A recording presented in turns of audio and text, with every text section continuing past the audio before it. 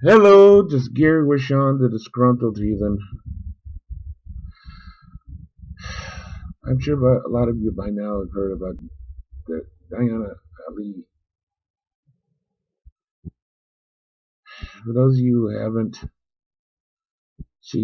I'll give you a brief summary. She's someone who was trying to flee Saudi Arabia for asylum in Australia. Held and detained by the Philippine police so she can be dragged back to Saudi Arabia by her family. In all likelihood, she's dead. I'll leave a link down below to Kraut and T's video. And the subject, he's like Shakespeare. Very eloquent, forceful. I'm like a thumb to the eye. I'm feeling rage.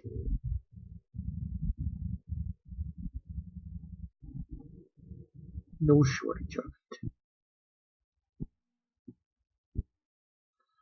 Because even though I'm a rage monster, I know what it's like to be dark. I've always held a human life to be more valuable than an opinion on a book. When your religion does not improve the quality of your life or the quantity of the years somebody lives, your religion is shit. And you're an idiot for not realizing it.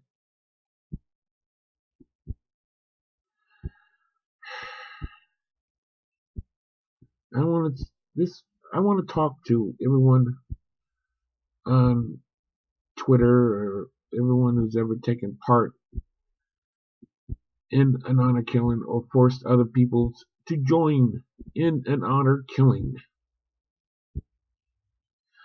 This is not a threat. This is me just spotting the fucking obvious. Something you don't need a crystal ball for. Once you kill, and you force somebody to help you kill, the force could be physical or the force could be emotional, but it's force. They know you're a killer. Consider that. That person who you forced to do it has to live with the fact that they did it. You don't know what's going on in their heads. They might have been able to wrap their mind around once, but twice? Yes, this happened to this person, but it better not happen to my mom, or my sister, or my aunt. What time bomb is going off in their heads? You have to consider that. You also have to consider the fact that there's Muslims out there, like Majid Nawaz, who want a kinder, peaceful form of Islam, who is disgusted by your behavior of people like you. No one should die in the name of a book written by a sociopath, pedophile, 1400 years ago. A book that is so riddled with obscenities and absurdities that they actually think that the sun goes down into a bog and worships at the feet of Allah, that the world is flat. I'll leave a link to the Mask Arabs takedown of the Quran Oh, how I wish I had a Quran right now. I would burn it.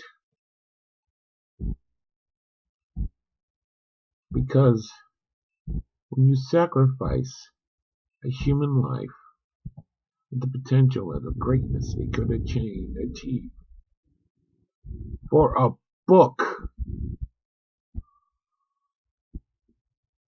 that is a disgusting act on a level me on my worst day could not even hope to match. Like I said, you have people in your lives that you don't know what's going on in their heads. I wouldn't be you for all the money in the world, and 72 virgins. I wouldn't be you because I have some issues with my family. You know, they're not all happy that I'm an atheist. But I could go to a family reunion, swallow a fistful of melatonin, and go to sleep and know no one's going to fucking kill me out of self-defense or in the defense of others. They might want to have an argument with me about me being an atheist, but they will never lay a hand on me because I'm an atheist. I have no grounds to hurt anyone in the name of atheism. You do in the name of your religion.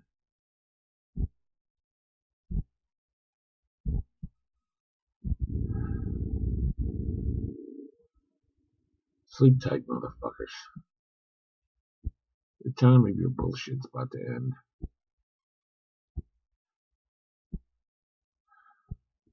Goodbye.